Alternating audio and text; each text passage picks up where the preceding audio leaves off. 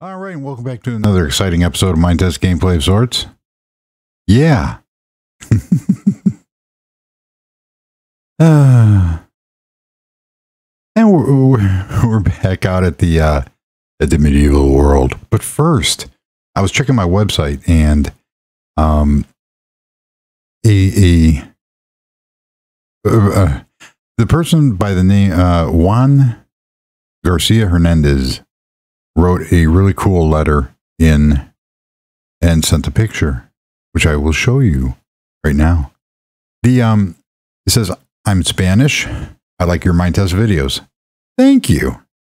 I live in now I'm going to probably butcher these names of these places, and I don't mean to, so bear with me.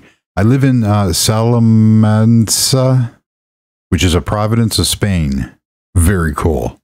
Here we have many medieval villages and cities, which are very famous in Europe, like Salamanca, Ciudad, Montemayor del Rio. I think I got that one sort of correct. Which he says has a beautiful medieval castle, San Martin del Castanera. Okay. And he says he sent those in because it gave me some ideas with my medieval world. So greetings from Spain. Well, thank you from America. So it's really cool to hear from somebody from Spain. So now, if I go over to my website, yeah, I got to do something about that form because the amount of spam. At first I thought it was spam, and I went, wait a minute, no, there's a picture. And this is the picture that he sent. And check that out. That is very cool.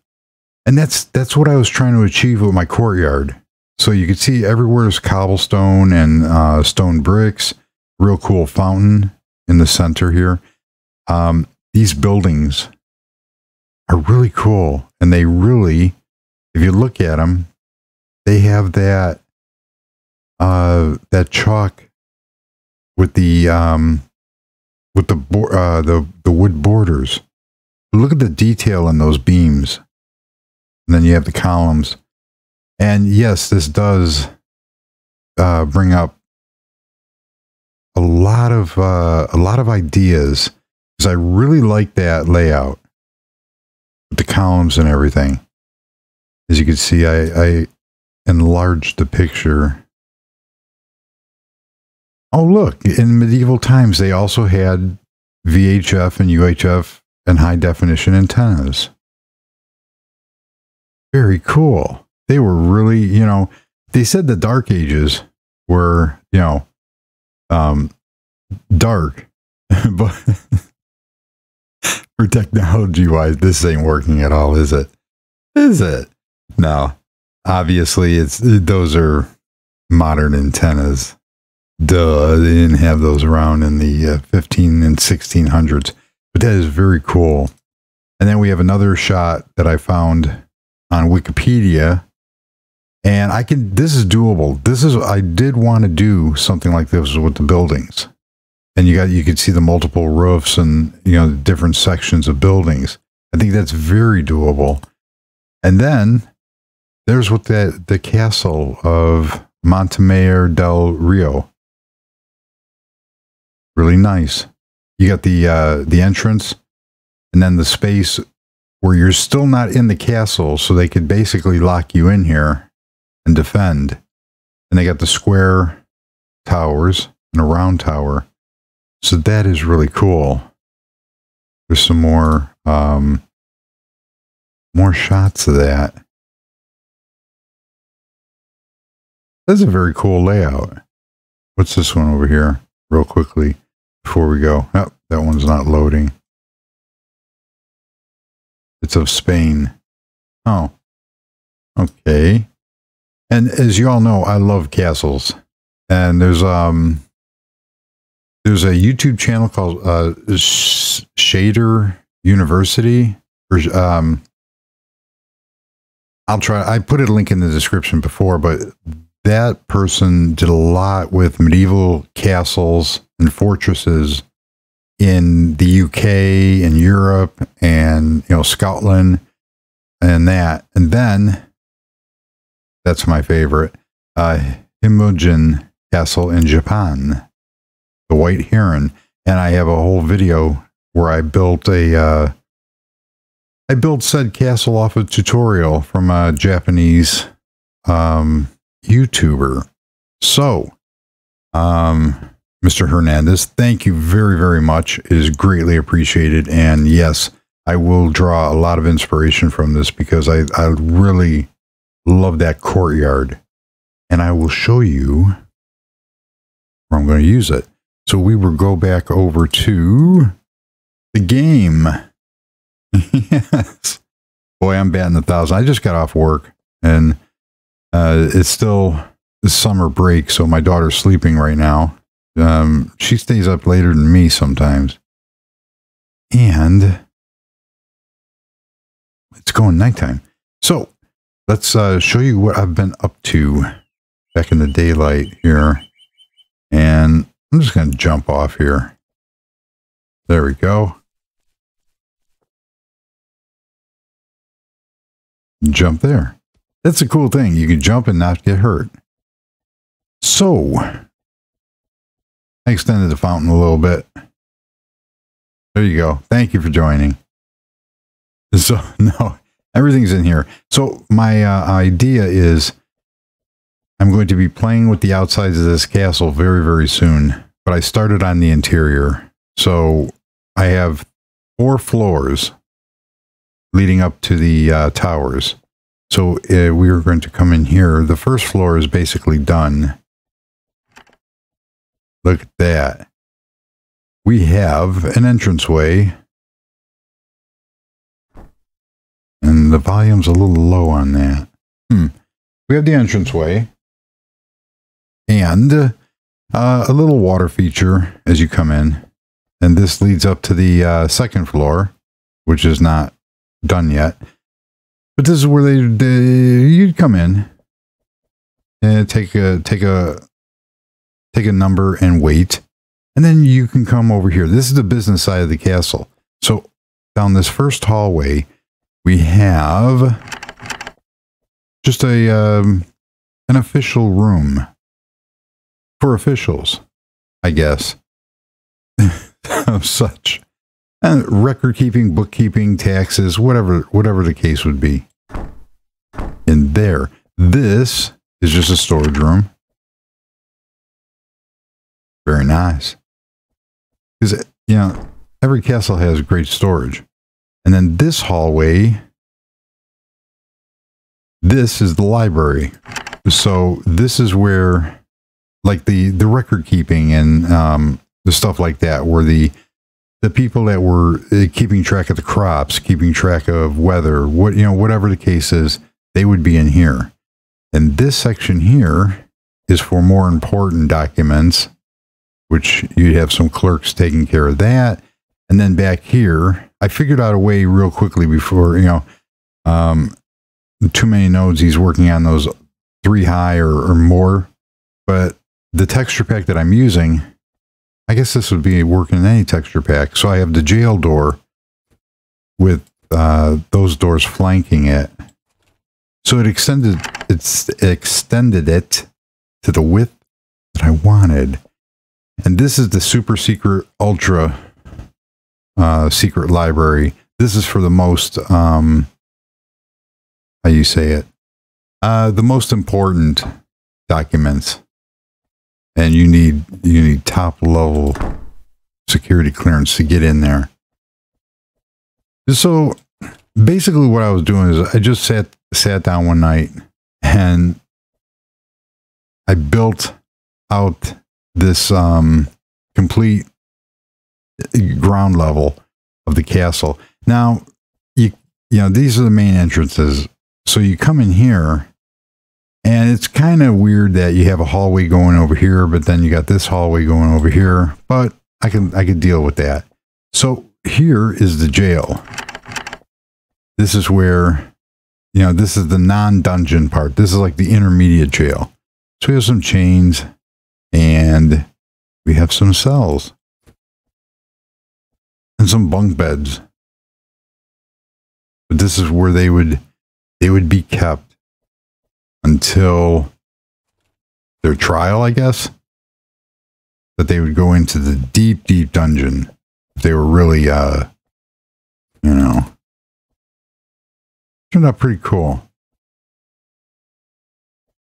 So then we are going to go to this hallway, which I ended up redoing all this. So this was the original entrance into the center part of the castle. So we come down here. Oh, we forgot this little bitty doorway here. And so I don't have any barracks, but all the guards will be in here, or most of them. So we have a whole range of bunk beds set up and a dining table, and then just a kitchen off of here, just for the guards, and just a place to hold water, because they didn't have running water back then. But then again, you know, that other place had the UHF antennas, so it's not out of the realm of possibility. No, it's just for water. And they can make stuff here. Got some cabinets of such. Fire going with some ovens. Cool. You could have a big, huge fire here, but don't need it right now. So this is where all these are the higher level guards. These would be like the Green Beret or the Navy SEALs. These are the special guards for the king. Over here we have a storage room, but we also have a way to get up to the castle. Now this leads out into the upper level, which I'll show, but then this over here is what leads into the main living quarters for the king. It's good to be the king. And that is how that works. But we're not going to give that away too soon. So we come down back here. Like I said, it's storage and such. And that takes care of that. Now out here,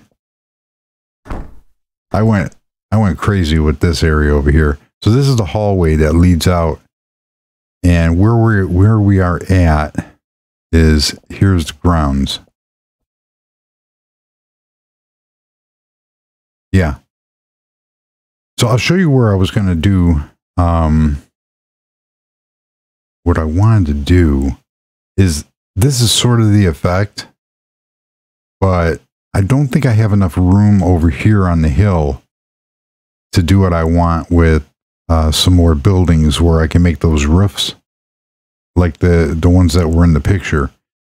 However, I'm thinking about doing something back here, about making another building over here that will sort of straddle the river.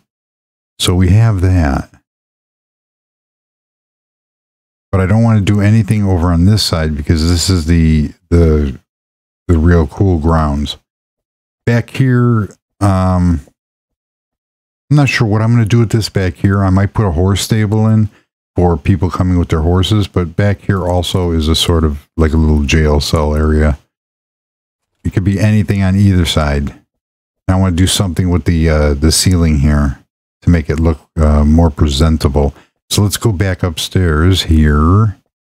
So you'd be coming in and you're coming in to see a show or listen to the king.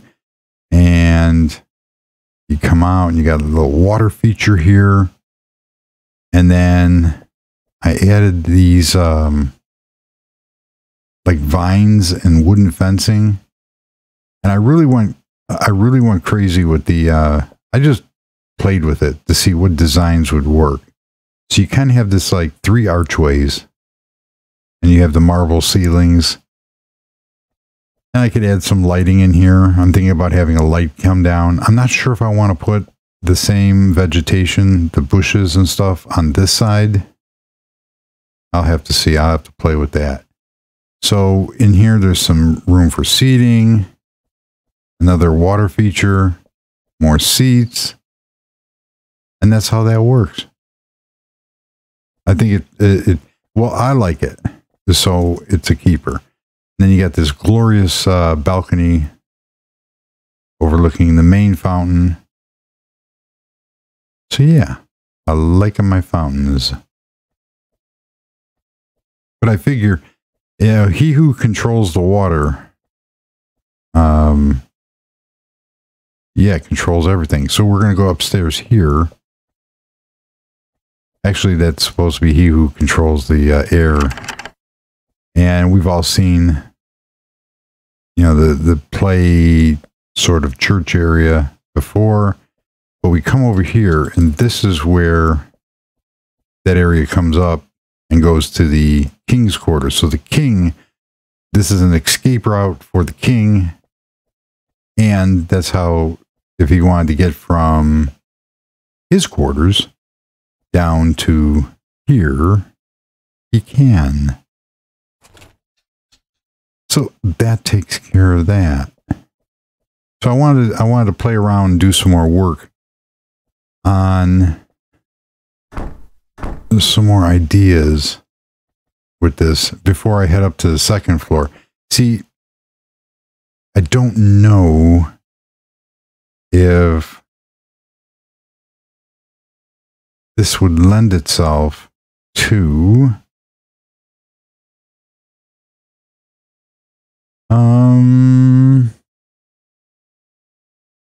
if it'll lend itself to the same thing as the other side. So we got to take that out. Take that.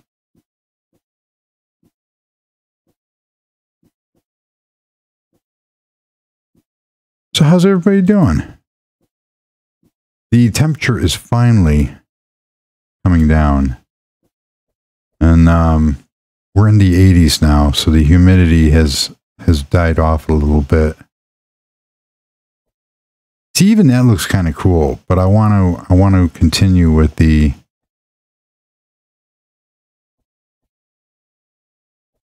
effect. Let's see how well this will look. So all I did is I come in and we're going to give it just some randomly placed.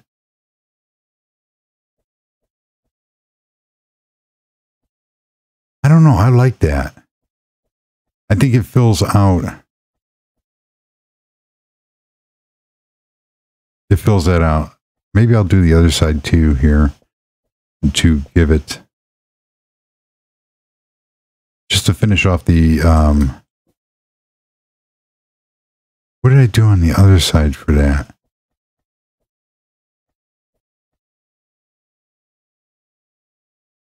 Oh, I left it. Okay. That will work.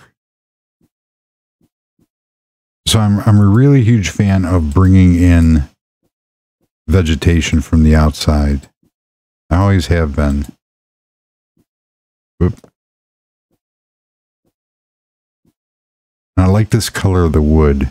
The default, this is the default wood. It almost looks really cool. Like I said, it looks really cool without. Just do a little pattern here.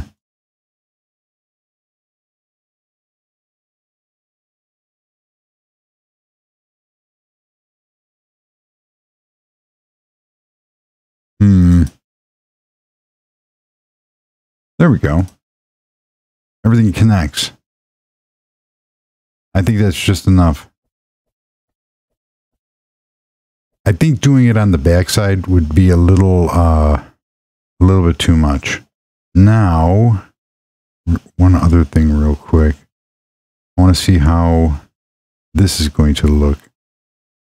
I think that's the center. Yep, 1, 2, 3. And we need that one.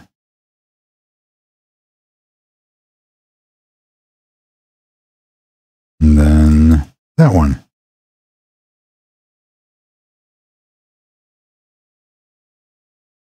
Oh, that's cool. That is cool. So I've been playing around with, I'm thinking about putting some designs in the floor also. Because I want to break up the monotony of, like I'm trying to be real precise there, so I couldn't talk during that little part. So this is coming along nicely. So I'm thinking about putting some kind of checkerboard design in here, or maybe like a border or something. I will figure that out, but that's really not important right now. So we have all the lights, and I might put some trees and such in the middle here to make that look really cool. So I was, what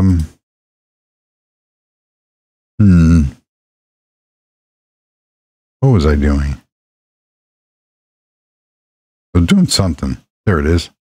So over here, and it's really strange because my headphones are cutting in and out right now. I'm using an old set of, I don't even know, I can't remember who these are. Sennhausers. Using an old set of Sennhausers, and it has a 2.5 millimeter connector, and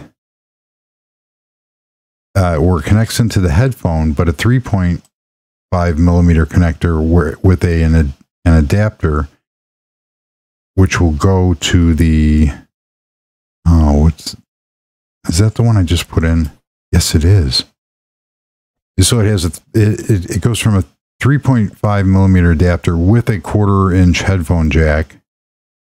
See, I don't really like that. But I'm looking for something that will break up the monotony here. I wonder if I put one on each corner. Ooh, this is real riveting.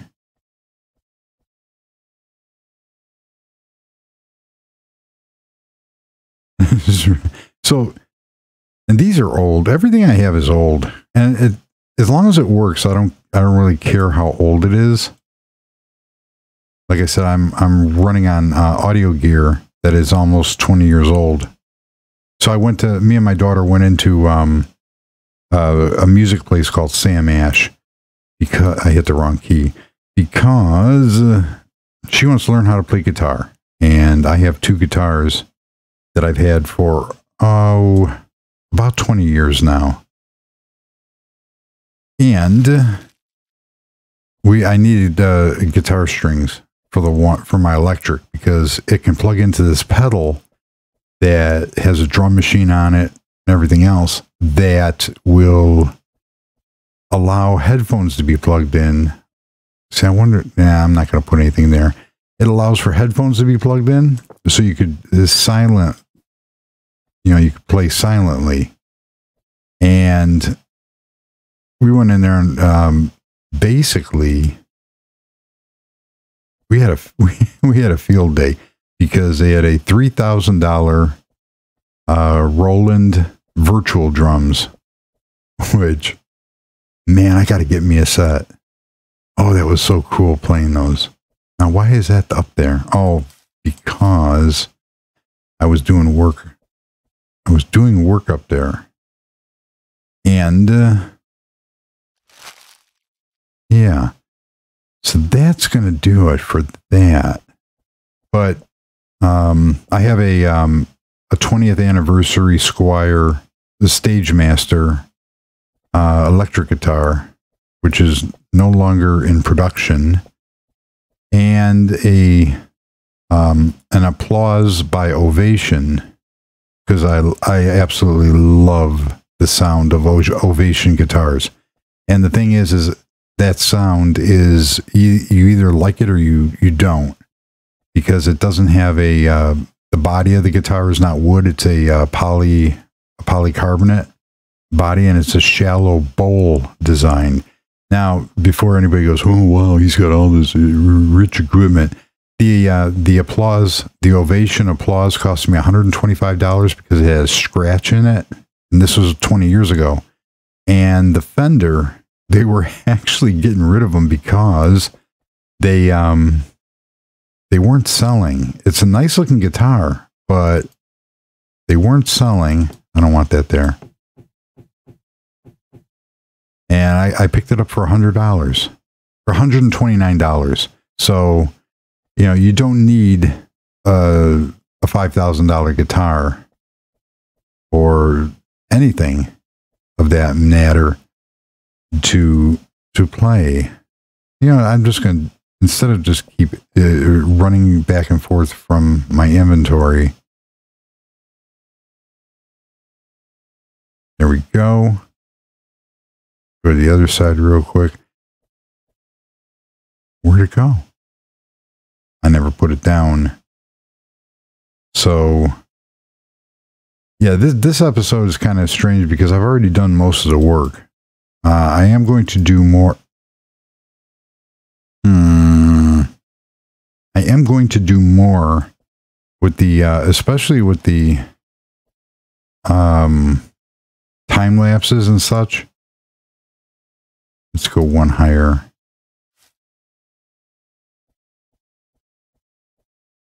So I'm going to do some more things over here. You know, this would look good. The tapestry, the long tapestry. So let's do that real quick before we say goodbye here, because I'm already at 27 minutes. So do I want the very long one?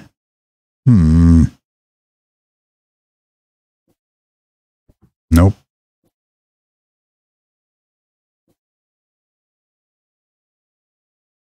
It looks kind of cool.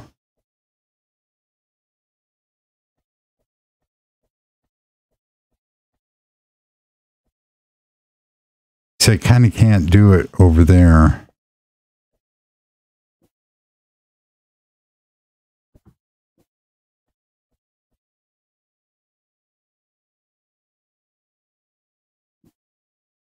But I do like that.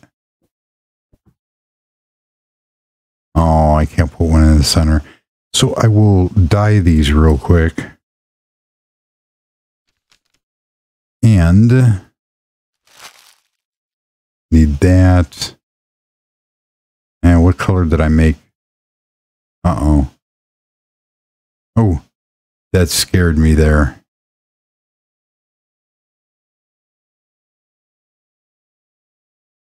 And that's how that works. That dye gun is part of home decor. It was also there was a question in the comments about X panes and L panes, and I use both of them. Now, Dream Builder includes X panes. See, it should be on the so. And then I use L panes. I love glass. So that does it. There's the main floor. This is the floor where everybody's going to come in, and you know they're going to kind of congregate before they go up into the theater area. And it was just playing around with different shapes and different just different looks of. It's almost like a building within inside of a building. There you have it. So that, oh, it's already nighttime already. I have to figure out a door here. So that takes care of that. We have the quarters for the guards. I'm going to build some more. I need to build a barracks for the other army soldiers. Then we had the jail, which is really cool. We had the libraries, storeroom. one of the offices. What just ran through my head is the tax assessor's office in the movie Blues Brothers, where they had to get to, they had to drive to Chicago, and they had to go up to the tax assessor's office to pay, the taxes for the church. So you could picture a medieval like Blues Brothers. They ride in on horses and stuff. So up here, this is going to be the second leg of the transformation. I'm going to do something similar down as I did on at the other end. And that is going to be making some rooms up here, utilizing this area back here. And we have the stairs going up to the third level. I have to figure out how high I want the roofs and everything. But this should be really cool because this area has the chandelier, and then you have like the little balcony which leads up to the other level. So that is going to do it for this episode. I am going to actually build in the next one. I like the way this kind of entrance room turned out. It works. It really does. And come out here, and we're at night. Ooh. But I'm still trying to figure out some kind of design over here, and I don't want to get rid of this rock face because the castle is built out of the mountain. So this side will have most of the detail, and this side will just have whatever detail is showing. And to go from there, as we go up the stairs, back to our little medieval house here. Keep forgetting to feed that horse over there. And there you have it. So, hopefully everybody stays cool. And thank you again, Juan, for sending in the pictures. And whatever part of the world that you're in, if you have something cool, send it in. It's greatly appreciated. I'm going to come back out here. I'm going to sit on my patio, my balcony. And yes, I know it's only a game. So, and go from there. But I love this view overlooking the vineyard. All right. Thank you very much for joining. And until the next episode, goodbye.